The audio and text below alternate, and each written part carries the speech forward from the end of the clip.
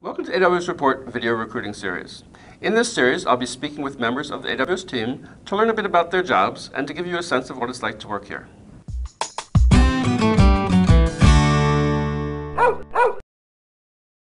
Welcome to the AWS Report. I'm Jeff Barr. My guest today is Andrew Paoli of the AWS team. Welcome. Hi Jeff, thanks for having me. So what do you do for the AWS team? I am an account manager, managing client relationships, and this year I'm managing Northern California. So I've got 20 or 30 accounts in Northern California that I am essentially the face of Amazon to. Okay, so as an account manager, what are your daily duties? What kinds of things do you do? We work directly with clients to make sure that they're adopting our services appropriately. If it's an install client, so someone who's running on us today, sort of a different set of challenges and goals there versus a client who is exploring cloud but not yet running on us today, and we're having that conversation with them to talk about what really does it mean to run on cloud and how could they adopt cloud computing. So sometimes you start at the very, very beginning with them, but other times you basically pick up them as a customer when they reach a certain size? Yeah, so the clients that I have, I'd say a good 2/3 of my clients are clients that I've worked with for 12 months or more. So last year they were my clients as well. Good example, that would be Pinterest.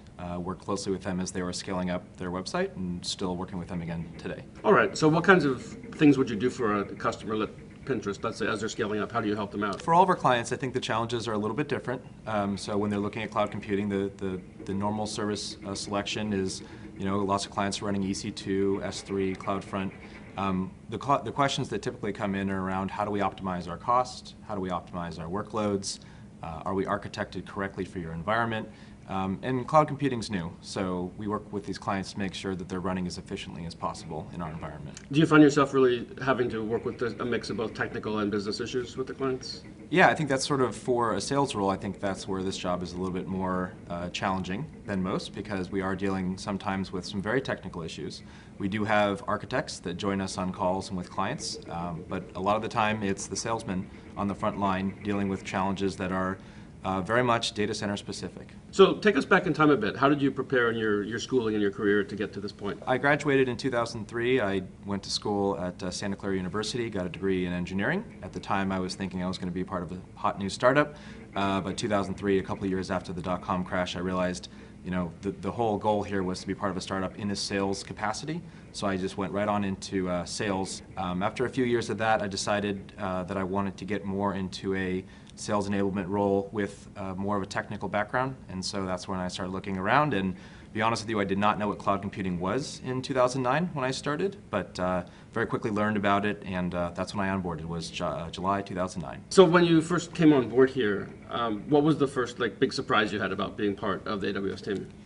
I think the first big surprise was that it was a very, very small team at the time, and this is 2009. Cloud computing was a new concept. It was certainly well adopted by the startup community, but at the time the enterprise hadn't come on full board to cloud. And I think the biggest surprise for me was how fast that enterprise adoption happened and is still happening. What advice might you give to someone who's thinking about applying for a position like yours?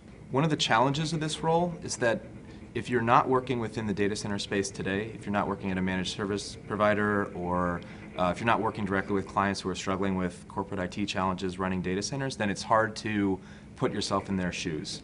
And so for me, the biggest shock was I've sold technology my whole life, and I thought I knew hardware very well. I didn't.